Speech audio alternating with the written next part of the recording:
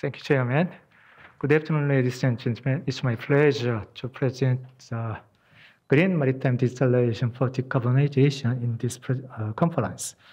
Since this is the first session of this conference, I would like to briefly summarize IMO's plan for decarbonization and then discuss digitalization for decarbonization.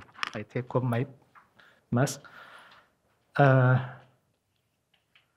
First, I will briefly introduce the IMO GHG reduction plan. Next, we'll look at the alternative fuels and digitalization for decarbonization.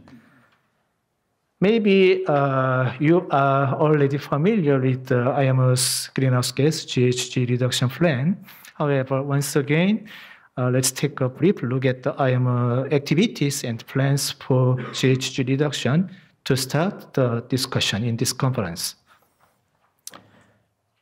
MEPC Committee of IMO adopted the resolution Initial IMO Strategy on Reduction of GHG Emissions from Ships in 2018. To achieve the goals set in the initial strategy, short, mid, and long-term measures were discussed and various reviews were conducted.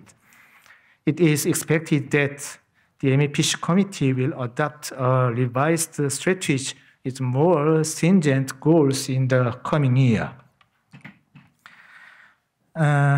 With 2008 as a baseline year, IMO strategy aims to reduce at least 50% of total GHG emissions from shipping by 2050. At the same time, it aims to reduce the average carbon intensity by at least 40% by 2030 and 70% before mid-century. The short-term measures aims to reduce the carbon intensity of ships. IMO requires ships to calculate their energy efficiency existing ship index, EEXI, and establish their annual operational carbon intensity indicator, CII. CII determines the annual reduction factor required to improve the ship's operational carbon intensity. The actual operational CII must be documented and verified against the required annual operational CII. The CII value determines the operational carbon intensity rating of the vessel. From 2023, next year, existing ships will be subjected to CII regulations.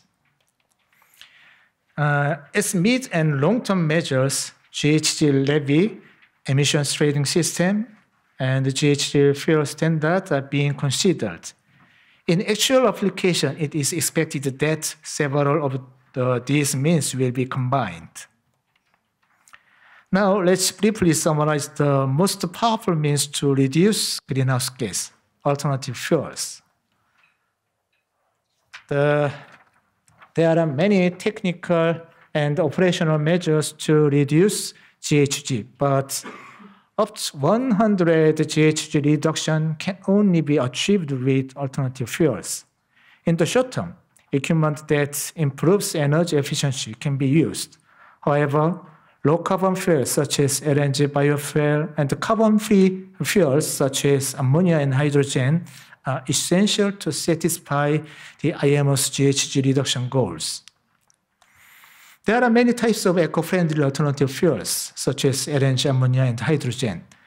They were analyzed and summarized in this table. Now, fuel for vessels must be eco-friendly, but there are some problems with the fuel supply chain, space utilization, cost, etc. For example, ammonia and hydrogen have very low energy densities in terms of volume. That means that the system size required to store the same energy increases. Due to time constraint, I will skip these slides. So now I will summarize the possible digitalization for decarbonization. Especially, I would like to introduce the current status of standard related to maritime digitalization and the research project in Korea based on those standards. Many people engaged in marine transportation plans to reduce carbon emission to zero by using carbon-free fuels. However, there is difficulty in that it has to wait a very long time until the carbon-free propulsion system is commercialized.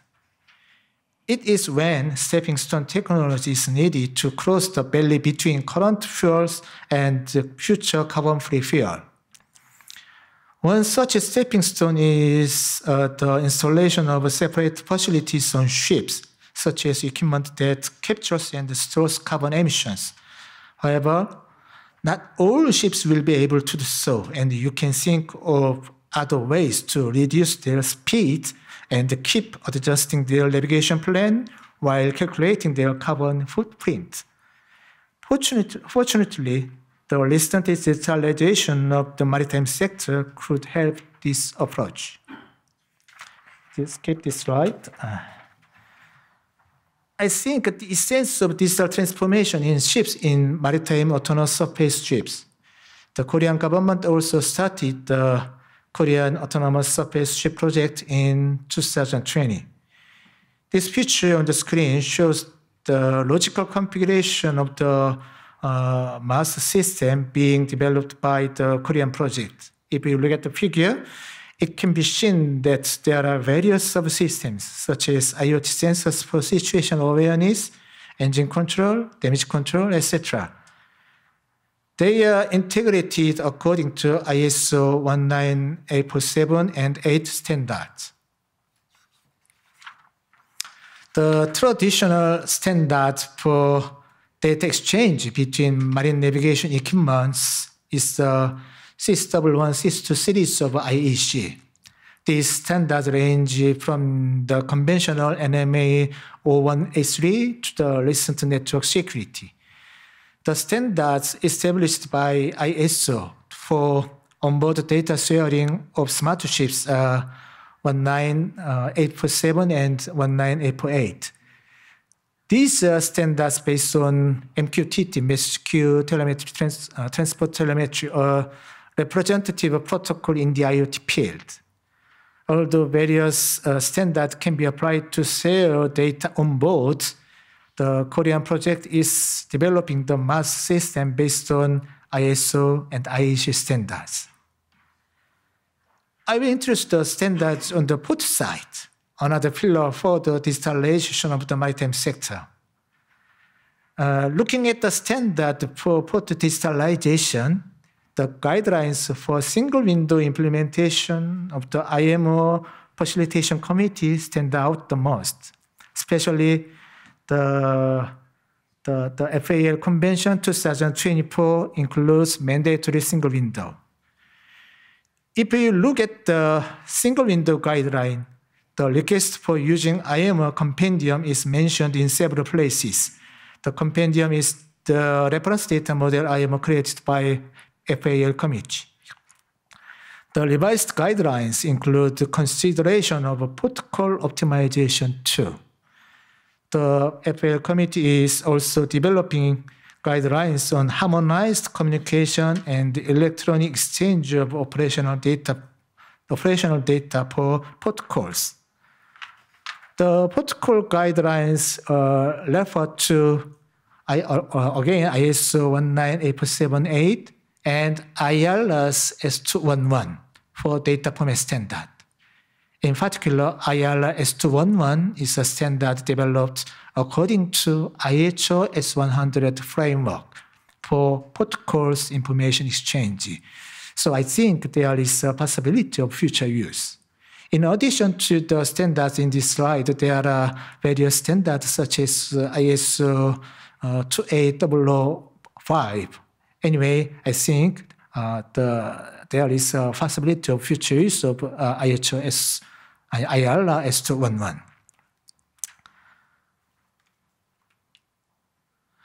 The maritime single-window system that relies mainly on EDI already exists in Korea. The system is called Port MIS. However, to reflect the various standardization activities of the FAL committees and to link the various information systems of ships and ports, a new project called AI Port Chain has been launched this year. This project aims to develop an information chain between ships, the ports, and the hinterland to improve logistics efficiency and protect the port's environment. This picture on the slide shows information systems currently in operation or under development in Korean waters. Smart navigation, a Korean navigation system, Korean autonomous surface ships, port MIS, and the port automation system are presented. Port community system, a platform for data exchange within a port, does not yet exist. However, through the AI Port Chain project, we plan to develop a prototype that can test the role of the data sharing information, including ship information system, while reflecting the standard of IMO, IALA, and so on. It can be expected that this digitalization project and international standards will increase the operational efficiency of ships and ports and will lead to reduction in greenhouse gas. Okay, now let's summarize what has been introduced so far. The digitalization of ships and the ports described in the previous slide can be seen as part of the effort to implement the just-in-time operation described in Just-in-Time Arrival Guide released by GLOMIP and IMO in 2020. If a port and a ship can perform necessary tasks without losing their own time, and if necessary information can be exchanged immediately in this process, the ship can plan a route that minimizes energy use. It will also be possible to operate the engine to minimize energy consumption when navigating this route. What is needed in this process is to have an information sharing system to optimize the entire process of navigation and port calls. Various standardization works for the digitalization of ships and ports are in progress. For these standards to be truly effective in reducing GHG emissions, I think they must be harmonized so that information on ships and ports can flow uninterrupted. Thank you. Thank you very much. Yeah.